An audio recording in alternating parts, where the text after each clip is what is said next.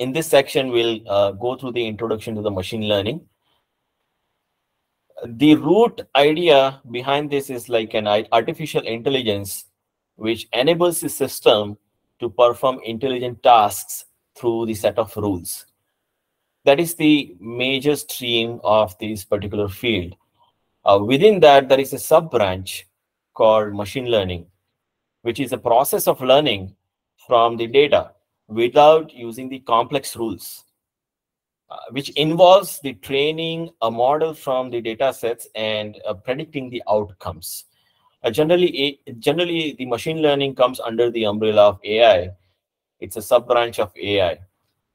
And furthermore, when we apply deep neural networks to the machine learning, then ML at a larger scale gives us a deep learning with the involvement of artificial neural networks or deep neural networks such as CNN and etc. So there are three major branches. First one is AI. Under that, a sub-branch which is called machine learning, and furthermore, a sub-branch of machine learning which is called a deep learning. An artificial intelligence that is kind of an approach which enables computers to perform the intelligent tasks, right? Where computers are able to mimic the human behavior and perform some sort of intelligent intelligent tasks. Whereas machine learning, it approaches to learn underlying pattern in the given data or in the given features without being explicitly programmed. Right? There are several subtypes of machine learning, such as supervised machine learning, unsupervised machine learning, semi-supervised machine learning, reinforcement learning, etc. Whereas deep learning approaches that it is able to learn. Generally, it is expected to learn the underlying representations and patterns in the given set of raw data without being explicitly programmed, with an involvement of the neural networks, such as, let's say, deep neural networks will be used, deep layers of neural networks will be used, such as the examples are convolutional neural network, recurrent neural network, generative adversarial network, etc. Right? So these are the three major branches which we used to use.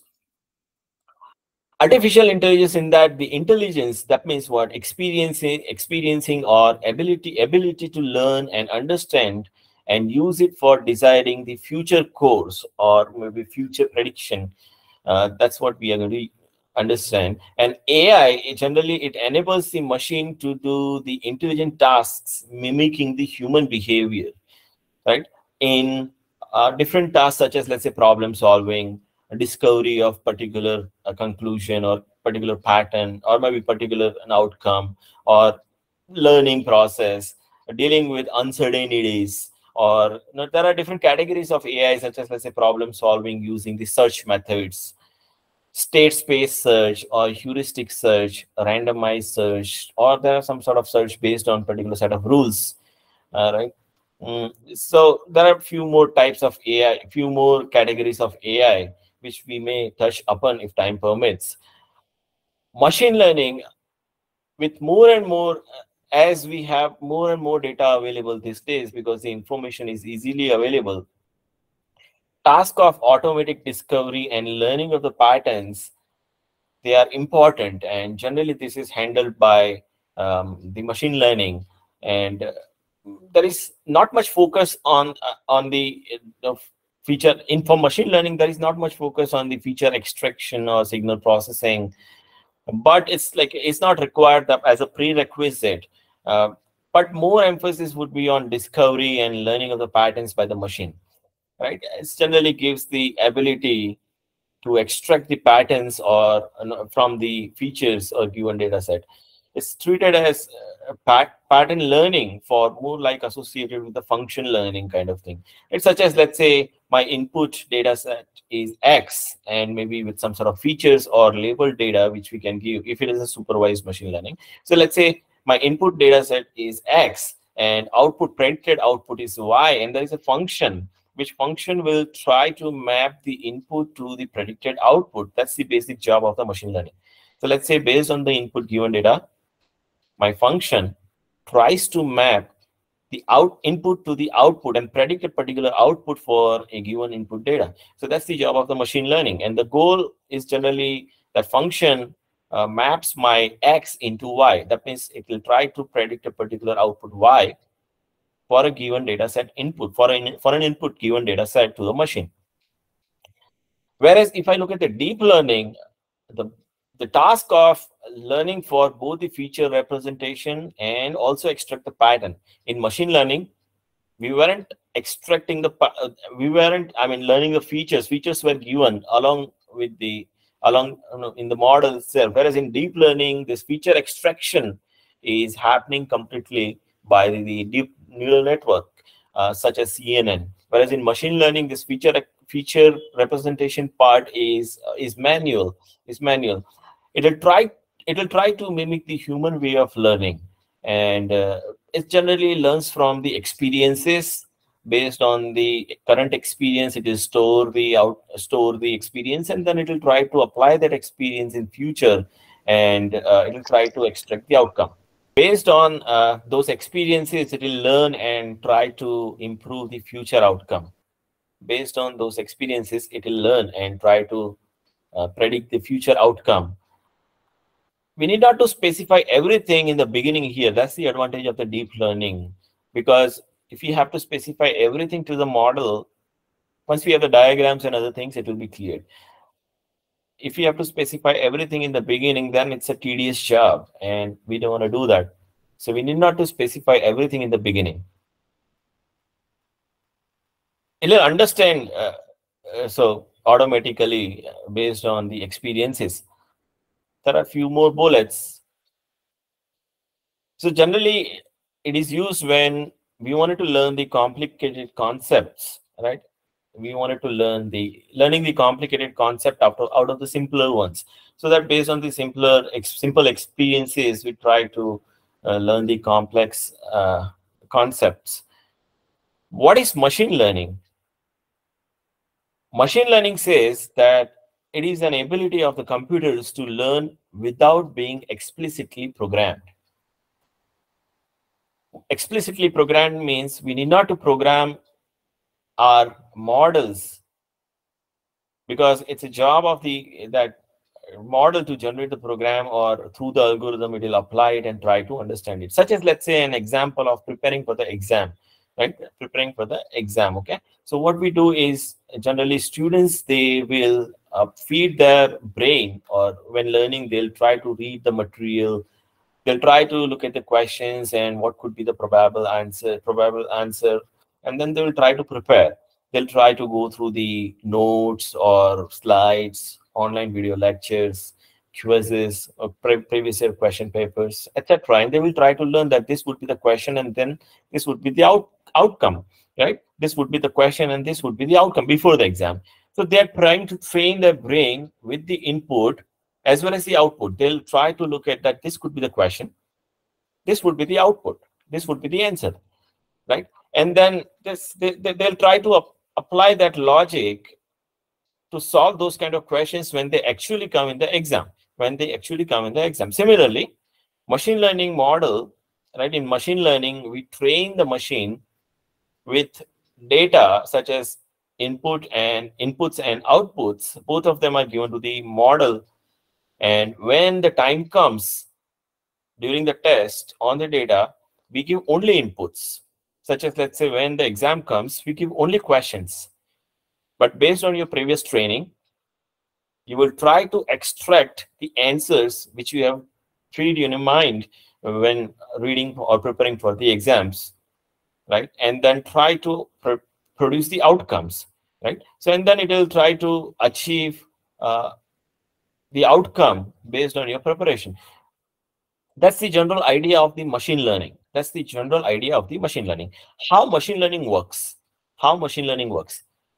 Machine learning, where the system learns from the historical data. So you give the past data input, and it will try to build the prediction models, right? And then also sometimes if it is a supervised, sometimes we give the label data. If it is unsupervised, we do not give the label data, right? We give the inputs, and then It will try to build the prediction models, and whenever it receives new data based on the previous input data sets, it will try to identify the patterns, or maybe it will try to map along with the features, and then it will try to predict the output from it. And then it will try to predict the output from it, right? For the new given data. So generally we give the past input data to the machine learning algorithm. This machine learning algorithm or program will learn from the past data set. They'll build the logical models in terms of training. And when new data is given, it gives the output. Such as, let's say, during the exam, we are preparing. Our mind will try to prepare that or build the logic and train the model so that during the exam, when a question comes, we try to produce the outcome based on our previous training, previous training. There are several features of machine learning, such as machine learning uses the data to detect the various patterns in the given data set. It can learn from the past data and improve automatically. It is a data-driven technology, and generally machine learning is like a data mining, and it is also dealing with vast data sometimes, right? Very large amount of data sets can be given to the algorithm.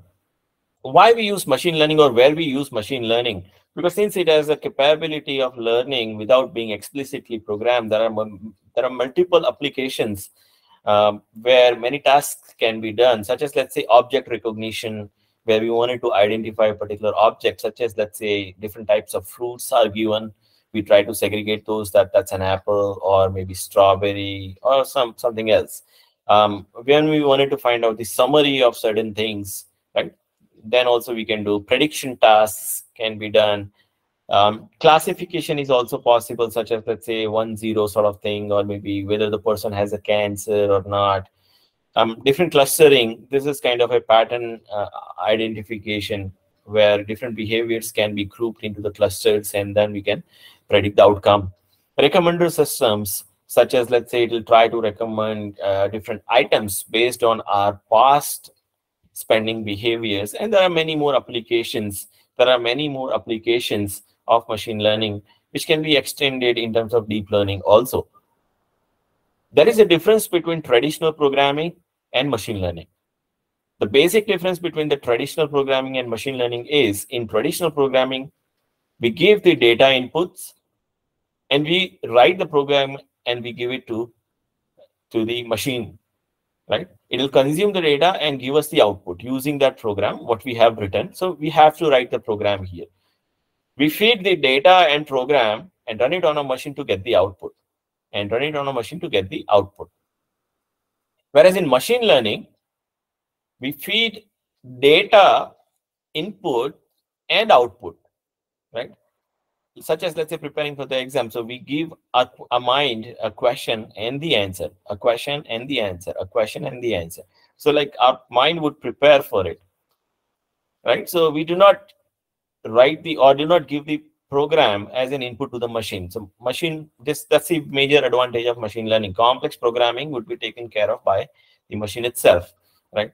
And when the real input is given, when the output is not known, then based on the previous input and output experiences, machine will try to produce my outcome. And generally the program is also generated by the model during the training process, right? And what does exactly learning means for the computer, such as, let's say, learning from the experiences with reference to or with respect to some class of tasks. If its performance in a given task, let's say, improve the experience, such as, let's say, as we have said, if I'm doing a particular task and if I get a reward as an outcome, I store it as an experience and I'll continue doing in that particular direction. On the contrary, if I'm doing a particular task and if I get a penalty or if I do not get any reward, I will stop going in that particular direction and try to tune in other direction and try to accomplish higher reward in the next one. Such as, let's say, learn from the experience E with reference to some class of task T and performance measure P. If the performance at that particular task T is higher, then it will improve my experience, correct? Some such as, let's say, reward is higher, then it will say that's a good experience, we should continue in that particular direction. There are several applications of machine learning, such as, let's say, automatic language translation, medical medical diagnosis, stock market predictions, fraud detections. There are many email spam detections, self-driving car, product recommendations on e-commerce, these online sites where we used to do the shopping, traffic prediction, speech recognition, image recognition, etc. These are the major applications of the machine learning. These are the major applications of the machine learning. There is a difference between machine learning and deep learning. A specific difference between machine learning and deep learning. Let's say, such as, let's say, the upper one of the image is part A is the machine learning. Well, let's say we are giving the input images such as, let's say, car or bus, scooter, etc. And we have to do the manual feature extractions. Feature extractions such as, let's say, we can give the dimension of a car, let's say a few meters long. Bus could be a bit more longer than the car, and scooter could be a smaller version, right? So this length can be taken as a feature, and that we have to manually extract it and give it to the classification algorithm based on the input data. And given the features, classification algorithm will try to segregate them into different classes, such as, let's say, class 1 belongs to cars, class 2 belongs to buses, class 3 belongs to scooters, right? And then when we give new input, it will segregate them into different classes and predict the outcome or predict the output, that this would be a scooter, this input image is a car, or this input image is a bus. Whereas in deep learning, this feature extraction and classification part is automated using deep neural networks, such as, let's say, application of CNN, convolutional neural network. So this feature extraction, it will try to extract the feature from the image itself, and then it will try to segregate them into different classes, that this was car, this was a scooter, this was a bus, right? So this is automated using deep learning. Whereas application of deep number of neural network layers is again a unique feature of my deep learning, such as, let's say, we use in CNN. That's the major difference between machine learning and deep learning. What's the difference between neural network and deep learning? The concept of deep learning was first originated from the neural network. Like, such as a good example of deep neural network is like feed forward neural network that we will see. Generally, back propagation is a workhorse algorithm for learning the parameters of feed forward neural network. A back propagation did not work well for the networks having more than a smaller number of more than a smaller number of hidden layers. Sometimes insufficient data will lead us towards the overfitting and difficulty in training. These are some of the difficulties with the model. The major difference between neural network and deep learning is, in neural network, you can see the number of layers or number of hidden layers are lesser, whereas in deep learning, number of neural networks layers are many, right, which are used for feature extractions and predictions. Here, the links, they carry the signals from one node to another node, boosting the damping of them according to the weights and biases, right?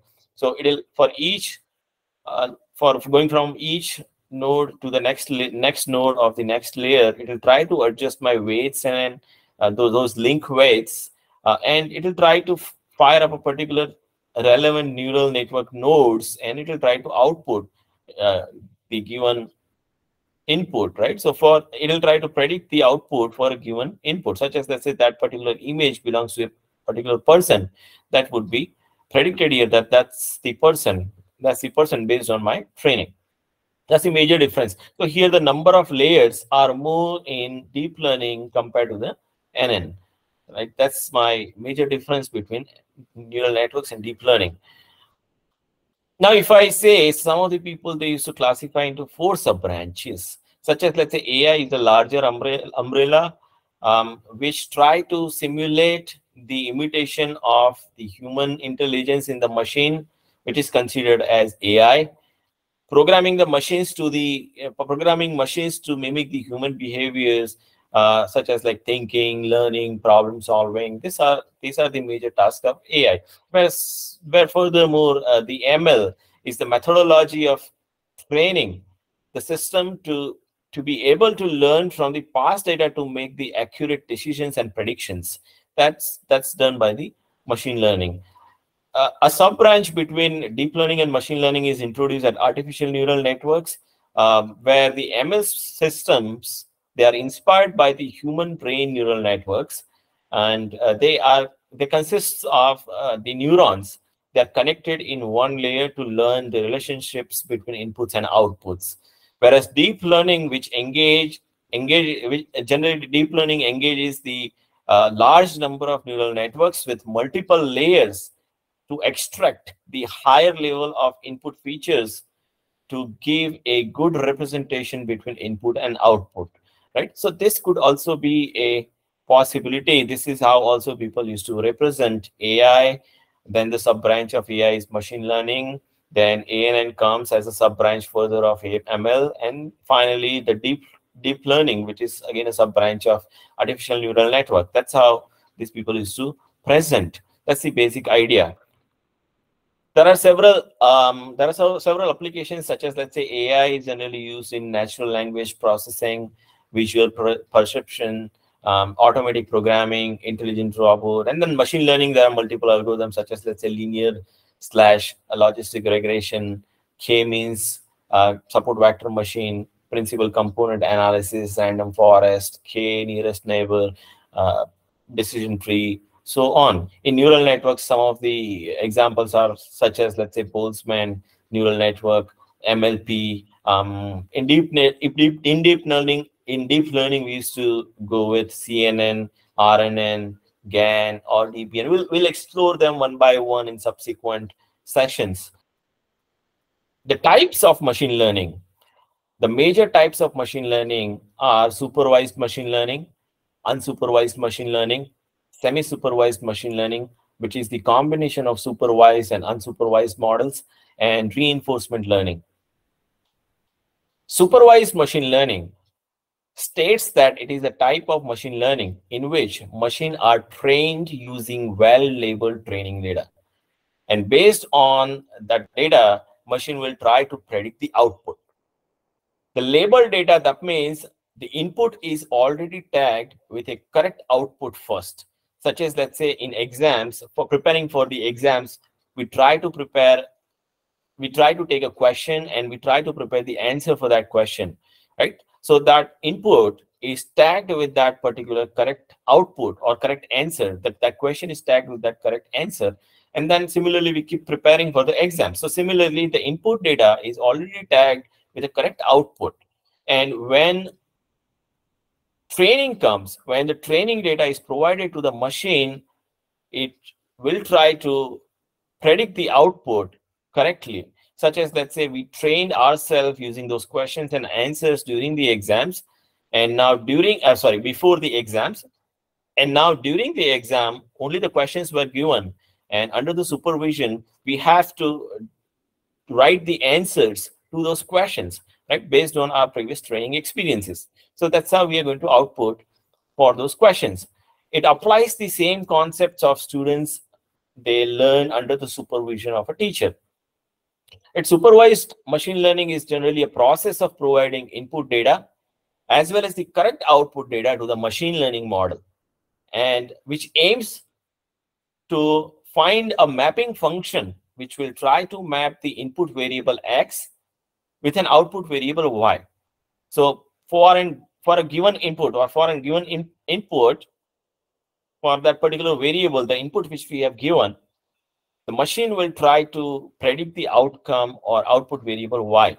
Sometimes often this is called as independent variable X, and Y is known as dependent variable on that particular input because it's a predicted output. how supervised machine learning works, right? How supervised learning works.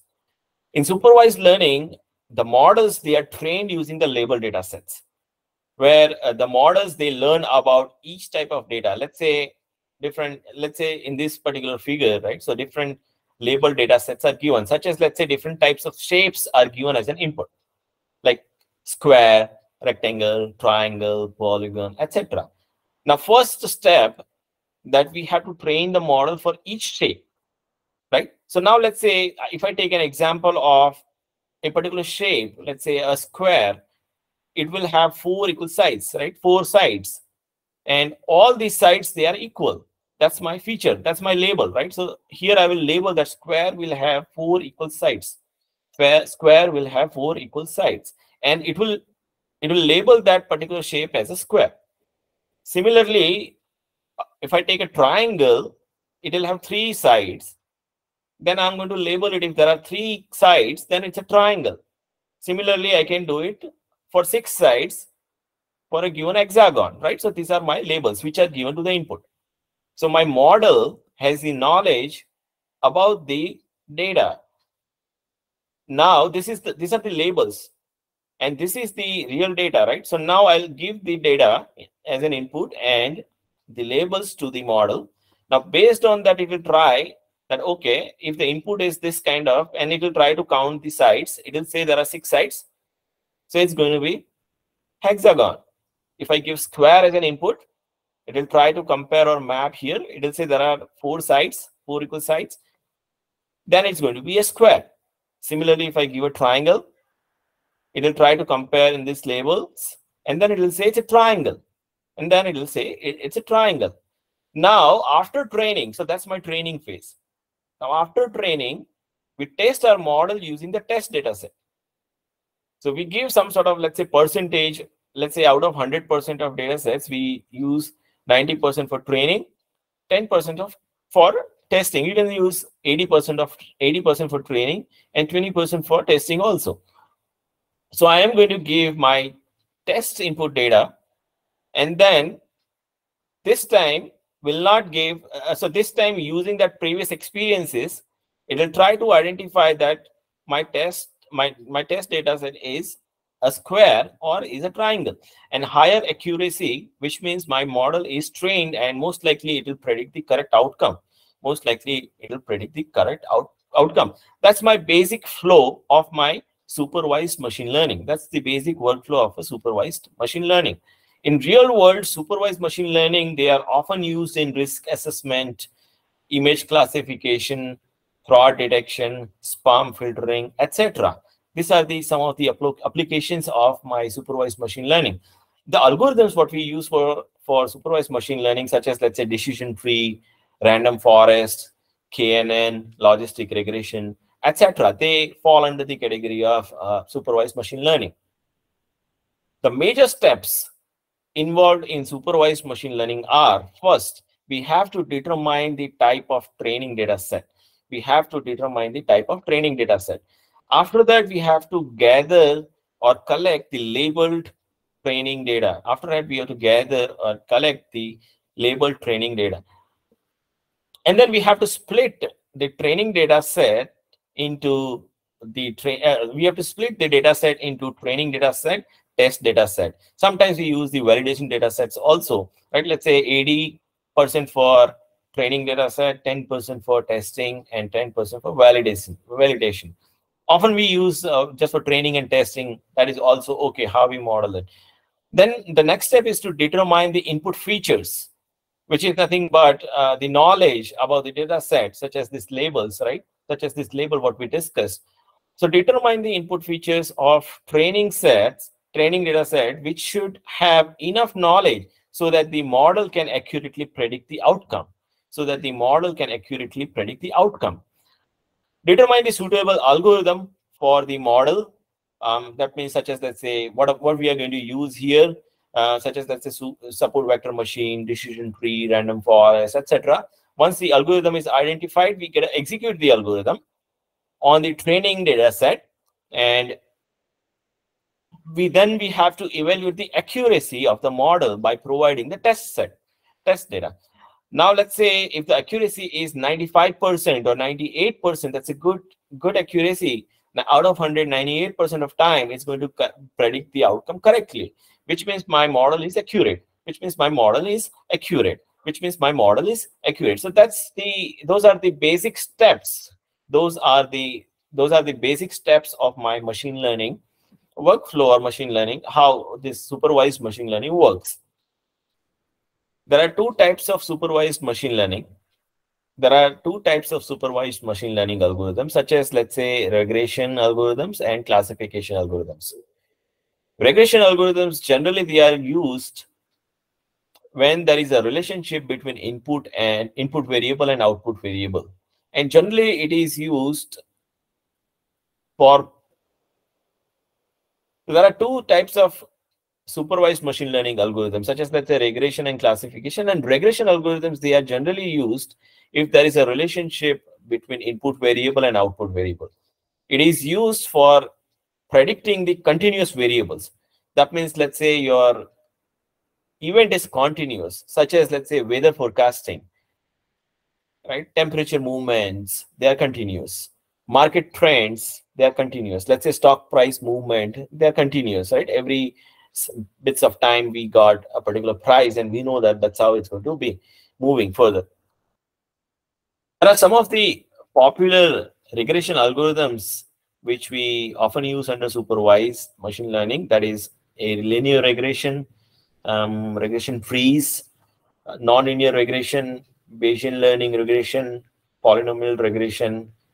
There are some of classification algorithms are also available, such as, let's say, we apply these algorithms for identifying a categorical output, such as, let's say, yes or no, or 1 or 0 identification, or true or false kind of situation. Let's say a person is sick or he's not sick, or a person has a cancer or not, or maybe a person is male or female. That kind of outcomes we used to use. When we have that kind of task, we used to use the classification algorithms. Mainly, it is used for spam filtering. Right, and the algorithms what we use under that particular classification categories, like random forest, decision trees, logistic regression, support vector machines, etc. We will explore them. The advantages and disadvantages of the supervised machine learnings are, some of the advantages, such as, let's say, model can predict the output based on the prior experiences. So we need the experiences.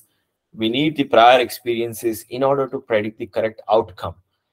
In supervised machine learning, we can have an exact idea about the classes of the objects. We know that particular object belongs to a particular class through the labels, right? And in supervised machine learning, it will help us to solve various real-world problems, such as, let's say, fraud detection, spam filtering. Based on a particular label, we can identify that that's a particular spam mail and then put it in the spam folder, right? Some of the disadvantages of supervised machine learning are such as, let's say, they are not suitable for handling the complex tasks. We will not be able to handle the complex tasks, extreme complex tasks using this. We need to apply some other sort of algorithms, such as, let's say, deep learning algorithms or something else.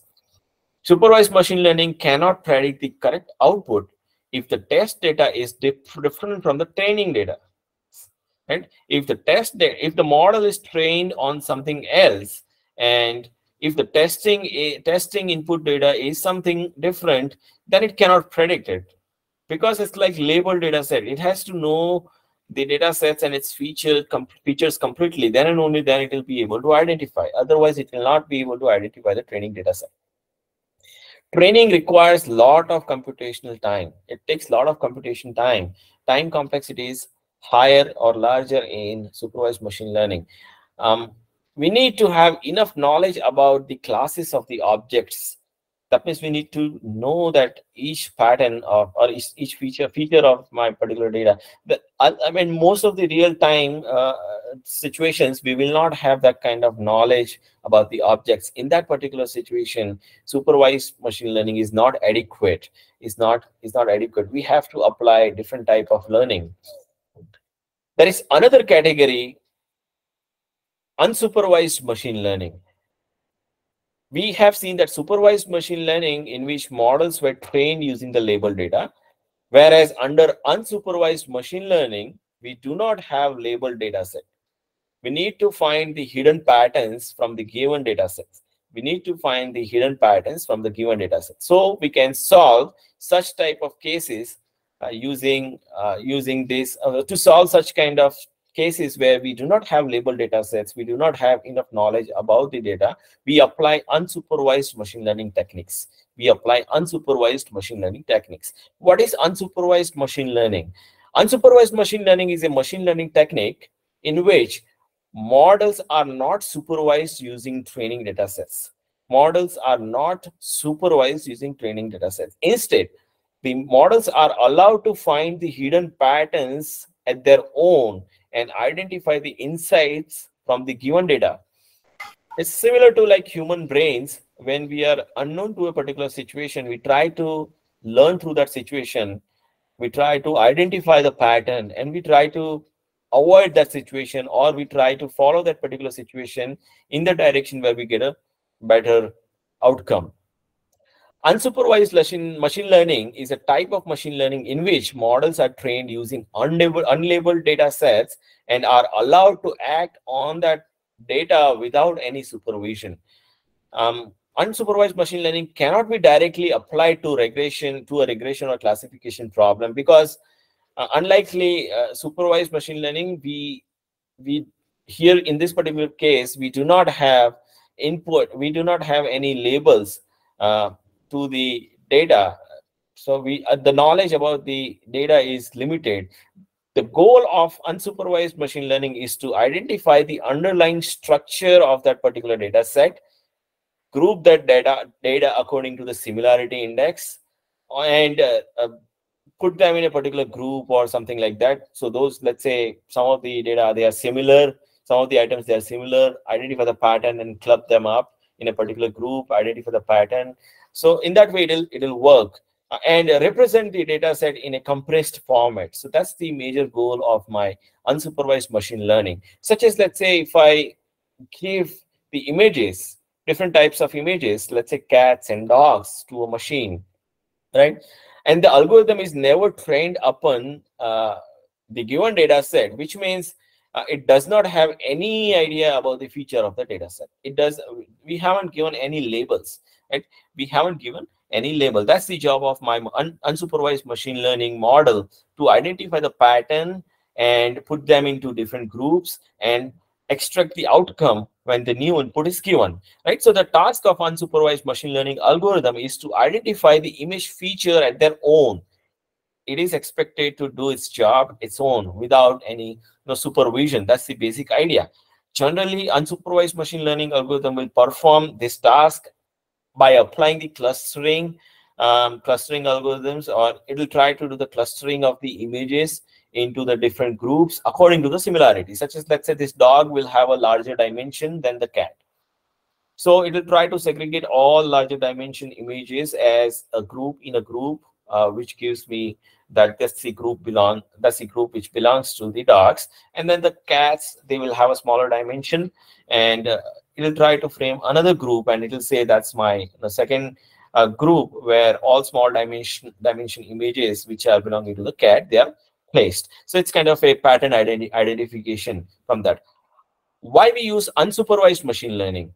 Unsupervised machine learning is generally helpful in identifying the insights from the data, identify the patterns, identify the insights of the data.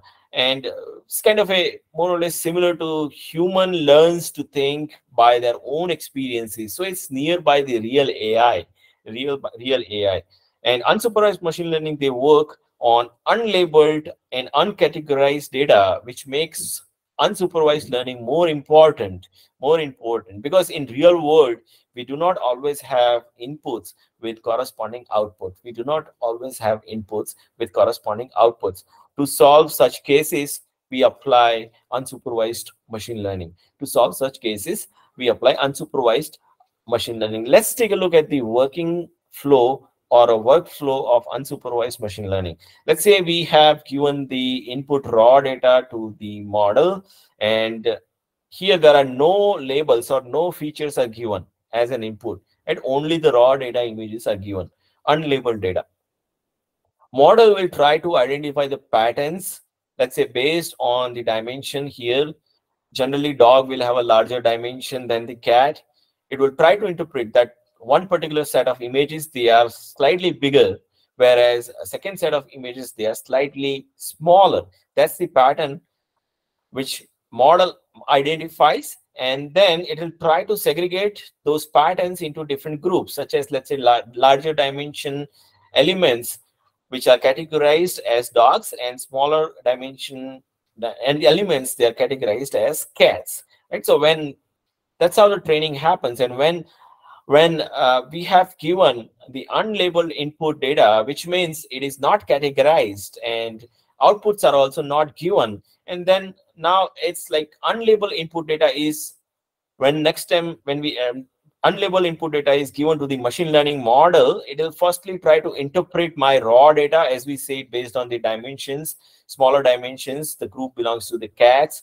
Larger dimension, the group belongs to the dogs. And it will try to identify my hidden patterns. Once this is done, it will try to apply the suitable algorithm. Once this is done, it will try to apply the suitable algorithms, such as, let's say, k-means clustering or decision tree.